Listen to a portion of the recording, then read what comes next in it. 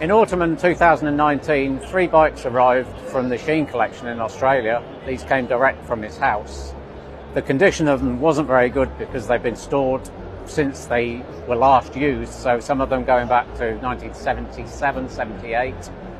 There's a lot of damage done to them with having the water still in them, basically. So there was magnesium damage, there was also damage to the suspension, the brakes, one thing and another, so they really did need completely stripping and restoring.